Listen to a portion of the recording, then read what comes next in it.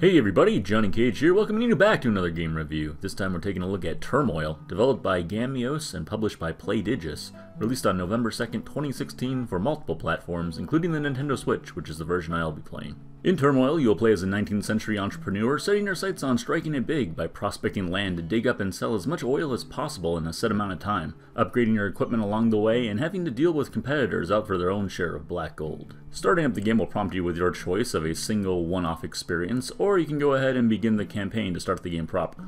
After that, go ahead and choose whichever character suits you best of the four available, each with their own little bio, though your character choice won't have any effect on the gameplay itself. With that decision made, it's time we met the mayor of our nameless town. This gives us our first look at the hub world, which will begin to grow after each level, adding a new building with goods to spend your hard-earned money on. There isn't anything we can do here for the time being, however, so select the wagon to the right to take us to our first plot of land. The basics of the game are simple enough. You'll start a level by selecting a dowser or other equipment that will help you discover what lies beneath the earth, and once you come across some of the Texas tea, plant an oil rig down, along with creating a pipe to the oil itself, and finally buy yourself a horse or two to send them to either the left or right company in order to sell it off. Just be mindful of the price changes for oil, as they fluctuate often, and you will want to be sure you're driving the horses to the side of the screen where you can make the most money. After each level, you get a rundown of how you did, featuring a summary along with graphs and earning and spending that you did, which can be helpful in determining what you might want to do differently the next time around. When you first start off, these levels are only going to last a few months, but it won't take long until the standard stages last an entire year, and if you feel like you've cleared out all the oil available, you can always choose to end a level early. From this point on, you'll be facing off against the other three prospects as you begin bidding on land for the next level, with a number appearing over previously worked tiles indicating how much oil was available there and giving you an idea of what might be around the surrounding area. Continue your prospecting of the territory, and soon enough you'll have unlocked all the buildings available in the hub town. The factory allows for upgrades to drilling equipment, such as the width of pipes and ability for them to branch off.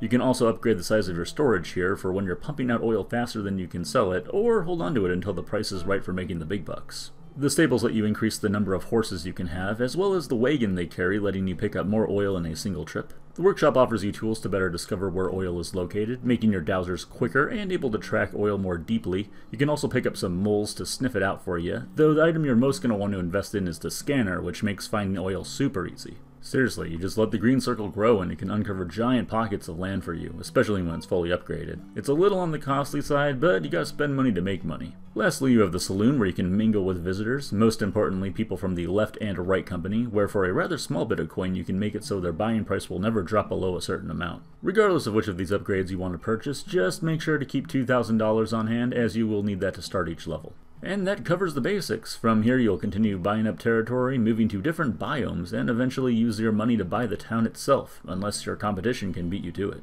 And if the campaign isn't for you, or you've completed it already, you can choose a single game where you can adjust different parameters of the game, including how much oil is present, rocks that can block your drills, streams of magma, or pockets of gas that can be used to temporarily boost oil prices. The controls work pretty well on the Switch, even in handheld mode, with the D-pad selecting options at the top of the screen and the right stick moving a cursor about to plop down whatever you might be in need of. The way it works though would be more fitting for a mouse and keyboard setup. The visuals are a bit bland in this one, with the character portraits especially lacking any detail. The color palette is suitable for the game taking place in the 1800s though, and while it's not head-turning in the presentation, I'm sure the developers were more concerned with the gameplay. Audio here is about the same, with the slowly strumming guitar that any game taking place in this time period is basically required to have. Nothing special, but it does get the job done. Turmoil costs $15 American with a file size of 766 megabytes, though you can get this one cheaper elsewhere, which is often the case for Switch games. When I first started playing this game, I really liked the puzzle and strategy elements of it. Having to prospect land while keeping an eye on how well your competitors were doing was quite enjoyable and kept me invested, wondering what was coming next. Unfortunately though, what came next was just the same thing over and over again. When you first begin building up your town, you have a lot to consider purchasing to improve your drilling operation to maximize your profits. This however does not last, and it won't be long before you're just going through the motions in each level, and if you invested in the scanner and bribed one of the two companies to guarantee a buy price for oil, this really becomes a set it and forget it affair. At least you can hold down the Y button to speed up the game and gather oil more quickly, and as I said, you can end levels early if you want. I just wish there was a bit more to this. There is an expert mode which unlocks after you beat the normal campaign and ups the difficulty a little bit, giving characters unique bonuses, though I don't feel like this made the game that much harder or fun. To really enjoy and challenge yourself in this one, I think you basically have to handicap yourself, not investing in the more powerful equipment, or perhaps just playing one-off scenarios. The campaign is only about 5 hours long, but after you complete the first area, it doesn't really change much. I'm going to go ahead and give Turmoil 5 oil drums out of 10. It comes out swinging, but fades pretty fast. If this looks fun to you, perhaps it might be worth grabbing deeply on sale, but otherwise you might want to go prospecting elsewhere.